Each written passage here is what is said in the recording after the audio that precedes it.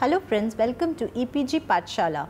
I am Ms. Geetu Singh, Assistant Professor of Law from Sri Ram Swarup Memorial University, Lucknow. Today I would be discussing on the topic Organized Crime, Prevention and Control.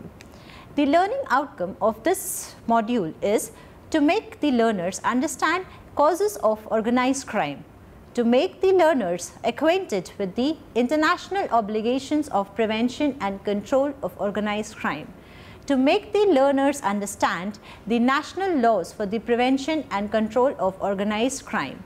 To begin with, organized crime is a phenomena which has become a worldwide threat. The questions of relevance with regard to organized crime is its description. The varied description of organized crime is one of the major problems being faced by various countries in the world. The absence of an exact definition of organized crimes make it difficult for investigative authorities to trace out organized crime. The other difficulties which cannot be underestimated is the link between organized crime group and legal enterprises. A major cause of internationalized organized crime is the worldwide internationalization of trade and development in the area of transport, information and communication technologies and market development. Both in the global and the national level, a collaborative and consensual process for prevention of control of organized crime is required, as the power and process to deal with organized crime differs from country to country. The nature and extent of obligation under international law. The main purpose of international criminal law is to promote indirect crime prevention at the national level. There are a number of suppression conventions such as Drug Trafficking Convention 1988, Convention on the Means of Prohibiting and Preventing the Illicit Transport, Export and Transfer of Ownership of Cultural Property 1970, etc., which obliges states to prohibit such crimes. Similarly, the Organized Crime Convention, the convention and its protocol obliges states to criminalize various conducts related to organized crime. The difference between all other suppressing conventions and the Organized Crime Convention is that Organized Crime Convention is not subject specific, thus enabling the application to prosecute and punish variety of criminal activities, with the only exception that it is committed by a criminal group as defined under the convention. The statement of purpose of the convention is to prevent and combat transnational organized crime more effectively. One of the main features of this convention is that in addition to the obligation of the states to prohibit organized crime, it provides under Article 5(1)(a) the states must criminalize agreements to commit a serious crime for financial and material benefit. In other words, it obliges the state to prohibit conspiracy or participation in the organized crime group. Article 5(1)(b) obligates the state parties to criminalize different forms of secondary participation in the commission of a serious crime by an organized criminal group, namely organizing, directing, aiding, abetting, facilitating and counseling. Article 5 of the convention is a multivariated attempt to deal with the problem of organized crime, keeping in consideration the different legal traditions. The convention has provided the states with the discretion to frame laws for the prevention and control of organized crime in a manner consistent with the principles of sovereign equality and territorial integrity of states. In furtherance to Article 6 of the convention states that are under obligations to prohibit other acts associated with organized crime, specifically intentional money laundering. In pursuance to stop or prevent the commission of money laundering, Article 7 of the convention obliges the state to institute a regulatory and supervisory mechanism over financial institutions to deter, detect and monitor the flow of money and cash beyond national borders.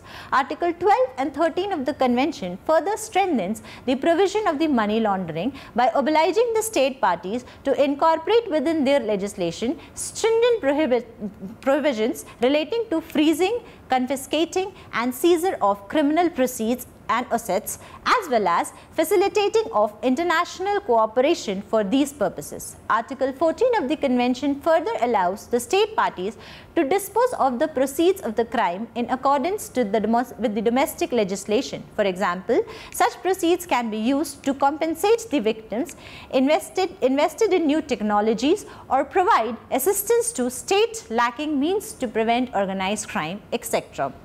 Along with the prevention of money laundering, the provision of the Convention also provides obligation to the states for prevention of crime of corruption and obstruction of justice under Article 8 and 23 respectively. Article 19 of the Convention has left on to the state parties to adopt measures for the prevention, detection and punishment of corruption in accordance with their respective lex loci. The Convention lacks in not providing specific guidelines on the measures to be adopted to tackle the root causes of corruption and other related factors responsible for the growth of corruption. Article 23 further obliges the state to criminalize the use or threat of force or intimidation or giving undue advantage to induce false testimony or interfere with the production of evidence or the official duties of judicial or law enforcement authorities. The UN Corruption Convention addresses some of the major issues and obliges the state to take effective anti-corruption measures.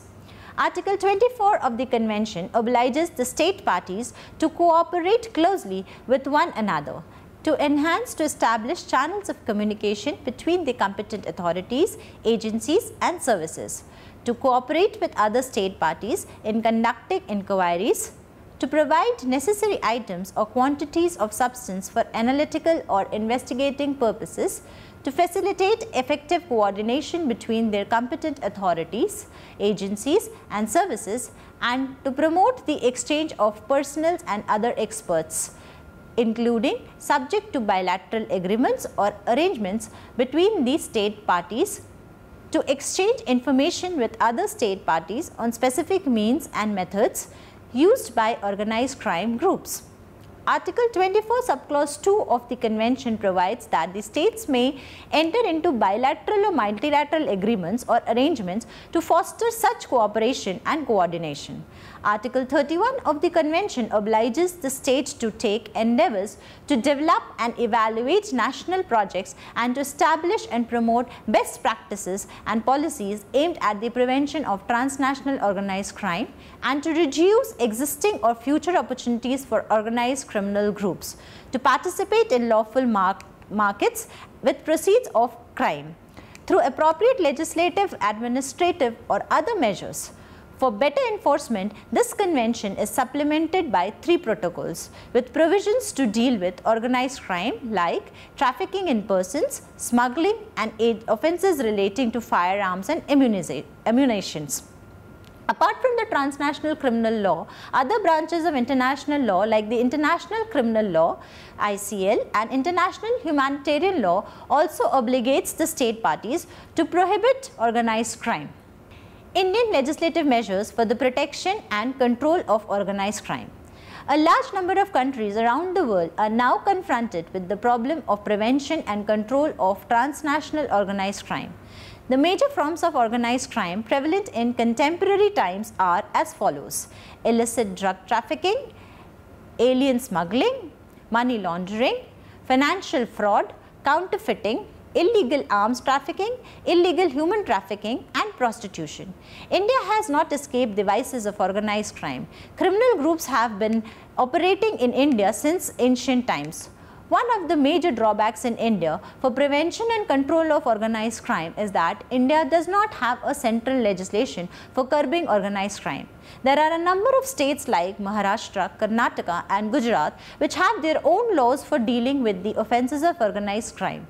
In India, there are different laws having provisions which is and may be applied in cases of wrongs under organized crime. For example, the Indian Penal Code 1860, a substantive law, has provisions prescribing punishment for organized crime offences such as conspiracy, kidnapping for ransom, counterfeiting of coins. There are other laws like Customs Act 1962, the Narcotic and Psychotropic Substance Act 1988, the Immigration Act 1983, the Excise Act 1950, the Arms Act 1959, the Explosive Act 1884, the Immoral Traffic Prevention Act 1956, the Foreign Exchange Management Act 1999 and the Public Gambling Act 1867.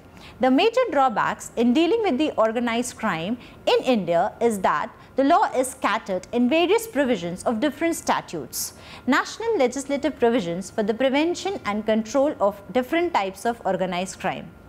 According to the nature and characteristics of the society, countries have enacted their own laws to deal with the organized crime. Prevention of drug trafficking in India is a law which is dealing with the protection of organized crime. In exercise of its lawmaking power, for implementation of any international treaty, agreement or decision made in the international level, the Indian Parliament enacted to prevent and control the practice of illegal trafficking. The Narcotic Drugs and Psychotropic Substance Act 1985, hereinafter called as the NDPS Act. The NDPS Act provides power to the central government to take measures for preventing and combating abuse of and eliciting traffic in narcotic drugs. Section 15 to 32 of the NDPS Act provides for punishment relating to violation of the law, which ranges from 6 months to 20 years, depending on the gravity of the offence committed. The NDPS Act has further provided provisions for constitution of national fund in order to control drug abuse, licensing over chemical substance which can be used in the manufacturing of narcotic drugs and psychotropic substance, banning total suspension, remission or commutation of sentence under the penal provisions, forfeiture of all illegally acquired properties derived from or attributable to illicit trafficking, etc. For the prevention and control of drug trafficking in India, the Narcotics Central Bureau, which is the National Drug Control Agency, is established to prevent and combat the use of narcotic drugs and psychotropic substance. Another law, that is the Prevention of Illicit Trafficking of Narcotic Drugs and Psychotropic Substance Act 1988, enacted by the Parliament. It is this act, the Prevention of Smuggling in India, the Conservation of Foreign Exchange and Prevention of Smuggling Activities Act 1974, Coffee Posa, was enacted by the Indian Parliament to provide preventive detention and to protect the guidelines of foreign exchange. Another objective of this act is to control smuggling activities and other issues in relation to these activities. Section 3 of Coffee Posa confers power on the central and the state governments to issue orders for detaining a person if it is established that the person has acted detrimental to the protection and intensification of foreign exchange. The Smugglers and Foreign Exchange Manipulators Act 1976 is another act whose purpose is to forfeit illegally acquired properties of the smugglers and foreign exchange manipulators. Under the provision of this act, property can be forfeited merely on the ground that the person possessing these properties was detained under Coffee Posa. Prevention of illegal firearms trafficking in India. In pursuant to the prevention of illicit trafficking of firearms, the provisions of the Arms Act and the Arms Rule governing the export and import of small arms have been made very stringent. Section 10 of the Arms Act 1959 requires that anyone intending to engage in export-import of arms should first acquire requisite license. Similarly, import of arms by individuals or commercial entities is permitted only against a license. Prevention of illegal human trafficking in India. As per Article 3 Para A of the Protocol to Prevent, Suppress and Punish Trafficking in Person, trafficking is any activity leading to recruitment, transportation, harboring or receipt of person by means of threat or use of force or a position of vulnerability. India is signatory to a number of conventions on the production of trafficking and forced labour. For example, the Forced Labour Convention of the International Labour Organization 1930, Convention for the Suppression of the Traffic in Person and of the Exploitation of Prostitution of Others, 1949, Supplementary Convention on the Abolition of Slavery, Slave Trade and Institution and Practices Similar to Slavery, 1956. The International Covenant for Civil and Political Rights, 1966. The International Covenant for Economic, Social and Cultural Rights, 1966. The Convention on Elimination of All Forms of Discrimination Against Women, 1979. The Convention on the Rights of the Child, 1989, etc. in pursuance to the international obligation of the protection of child right, women right and prevention of trafficking in human being. India has special provisions in the Indian Constitution 1950, the Indian Penal Code 1860 and the Immoral Traffic Prevention Act 1956. The various provisions of Indian Penal Code 1860 related to the trafficking in humans is as follows. The 2013 the Criminal Law Amendment Act has amended various sections of the Indian Penal Code including provisions on the human trafficking in India. The Amendment Act has defined human trafficking under section 370 of the Indian Penal Code to bring it at par with the UN Trafficking Protocol.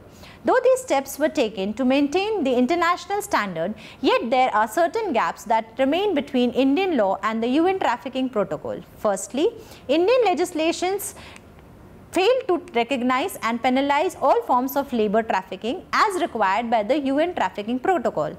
Secondly, India's law, including the Amendment Act, have not provided very effective system for the safety, recovery and compensation for the victims of human trafficking, victims as is required by the UN Trafficking Protocol.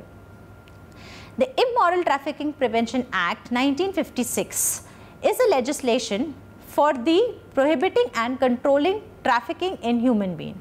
One of the essential features of the ITPA is that under section 8 it allows for arrest of persons who are engaged in acts of prostitution. Section 5 of this act declares the procuring, inducing or taking persons for the sale of prostitution as a punishable offence. Section 6 declares obtaining a person in a premise where prostitution is carried out to be an offence under this act. Several rehabilitative initiatives is also prescribed under this act, such as setting up of protective homes, appointment of special police officers assisted by women police officers to investigate trafficking offences and setting up of special courts. In case of trafficking of human beings, the law enforcement can be made aware and take action in two different ways. Both the judicial magistrate and the executive magistrate may order rescue and subsequent investigation. A magistrate on information received from any sources including police officer, NGO, civilians and government employees may take up such rescue operations and subsequent investigations. It also empowers the special police officers to search without warrant and carry out rescue operation. The judicial process for the trafficking case is divided into 5 steps, that is rescue, investigation, inquiry, trial, post-conviction. Apart from the ITPA, there are other central and state laws which deals with the prevention and control of human trafficking in India, such as the Bonded Labour Abolition Act 1976, the Child Labour Prohibition and Regulation Act 1986, the Scheduled Caste and Scheduled Tribe Prevention of Atrocities Act 1989, etc. Transplantation of Human Organ Act 1994, the Juvenile Justice Act 2000, Immigration Carriers Liability Act 2000, the Prohibition of Child Marriage Act 2006, Maharashtra Control of Organised Crime Act 1999 and the Goa Children's Act 2013, etc. Money laundering, preventive laws in India. The process of transforming the proceeds of crime into apparently legitimate money or other aspects is known as money laundering. The Interpol has defined money laundering as any act or attempt act to conceal or disguise the identity of illegally obtained proceeds so that they appear to have originated from legitimate sources. The major political and social effect of money laundering is, if left unchecked, the organized criminals can infiltrate financial institutions, acquire control of large sectors of the economy through investment or even other bribes to public officials and indeed governments for their benefit, thereby affecting the social fabric, collective ethical standard and ultimately the democratic institution of the society. The Indian Parliament has enacted the Prevention of Money Laundering Act 2002. Section 2U Money Laundering Act provides that an offence of money laundering is committed when a person in any ways deals with the proceeds of crime. Section 4 of the Money Laundering Act prescribes punishment of rigorous imprisonment of not less than 3 years, which may extend to 7 years, with fine which may extend to 5 lakh for offences of money laundering. The proviso to Section 4 further adds that for the offences under Para 2 of Part A, the punishment may extend to 10 years. Chapter 3 of the Act provides detailed provisions relating to attachment, adjudication and confiscation of matters and properties involved in the offence of money laundering. Property involved in the offence of money laundering is attached and confiscated under the Act. An official not below the rank of Deputy Director can order attachment of proceeds of crime for a period of 180 days after informing the magistrate. Thereafter, he will send a report containing material information relating to such attachment to adjudicating authority. Section 8 deals with the procedure of adjudication. After the official forwards the report to the adjudicating authority, this authority should send a so-called notice to concerned person within 30 days. After considering the responses and all related information, the authority can give finality of the order of attachment and make a confiscation order, which will thereafter be confined or rejected by the special court. The Act also provides provisions relating to the obligation of banking companies, financial institutions and intermediaries in lieu of prevention and control of money laundering. The Reserve Bank of India has advised the bank to use certain customer identification methods for opening of accounts and monitoring transactions of suspicious natures for the purpose of reporting it to the authority, such as the Know Your Customer form. Money laundering is standards combating of money laundering standards. Combating of financing of terrorism obligation of banks. The nodal agency in India for anti-money laundering is the Financial Intelligence Unit. Prevention of terrorism in India. Terrorism is one of the most important issues of concern in the international scenario. Conceptually, terrorism does not come within the ambit of organized crime, as the main aim and objective of terrorists is either to create pressure politically or they create terror because of ideological difference. There is no financial gain through terrorism. However, the Indian experience confirms that behind the veil of terrorism, the criminals are nowadays perpetrating different kinds of crimes such as killing, rape, kidnapping, gun running and drug trafficking. To prevent terrorism and pursuant to the threat of national security, the Indian government had enacted an anti-terrorist law, that is, the Terrorist and Disruptive Activity Prevention Act 1985, which has been repealed, and the Prevention of Terrorism Act 2002. At present, there is no law in India for the prevention of terrorism per se, but few laws such as the Unlawful Activities Prevention Act 1967, by the Unlawful Activity Prevention Amendment Act 2004 and the National Security Act 1980 are used in matters relating to terrorism. The National Security Act 1980 empowers the Union government or the state government to detain a person to prevent him from acting in any manner prejudicial to the defence of India, the relation of India with foreign powers or the security of India, or with respect to any foreigners with a view to regulate his continued presence in India. Preventive detention can also be made under this Act. The Unlawful Activities Prevention Act 1967 defines a terrorist act and also defines a terrorist organization as an organization listed in the schedule or an organization operating under the same name as an organization so listed. It further provides a mechanism for forfeiture of proceeds of terrorism apart from providing stringent punishments for terrorism related offences. This Act empowers the central government to declare any association that engages in activities that support any secessionist claim or disclaims, questions, disrupts the sovereignty and territorial integrity of India. Once an association is declared unlawful, the government has broad powers to restrict its activities and criminalize individual involvement with such association. The Armed Forces Special Power Act 1958 is more draconian as it allows the government to define as its discretion and without judicial review an area as disturbed and empower the military to school to kill. Problems in combating organized crime. First, absence of a special law controlling and suppressing organized crime. Inadequate laws to target criminal groups. They are more effective in imposing individual liability. Complex nature of organized crime make the procedural laws ineffective. Difficulty in obtaining proof because of transnational character of organized crime. Lengthy trials and rate of convictions generally low because of corruption and political and bureaucratic nexus. There is accurate lack of resources and training for the investigating agencies, officers and experts. To control transnational organized crime, it is essential that there is effective coordination in national and international level, which is often lacking. The transnational nature of organized crime brings with it the difficulty of dual criminality, as different nations have different laws to deal with such crimes. Suggestions to control and prevent organized crimes. A special comprehensive legislation be enacted by the Parliament to deal exclusively with organized crime.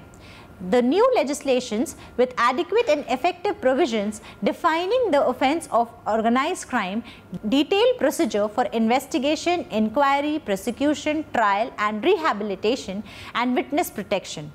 A detailed provision for punishment for the commission as well as attempt of organized crime. Special courts should be established for trying such cases. Special training programs and workshops for authorized officers and agencies should be conducted. Criminal laws should be strengthened and specialized units should be made. Strong political commitment should be there. Legislative action and strengthening of criminal justice system and building up of strong public opinion against it has to be there. There has to be proper coordination and cooperation between nation state to prevent and control organized crime by formulating treaties. To conclude, it can be said that it should be borne in mind that organized crime is first a domestic problem, and when left unchecked or on failure to control it, it takes up the transnational character. The first and most important step toward controlling organized crime is to keep the occurrence of crime within the nation in bounds. It only then can be able to control and prevent the occurrence of organized crime. Thank you.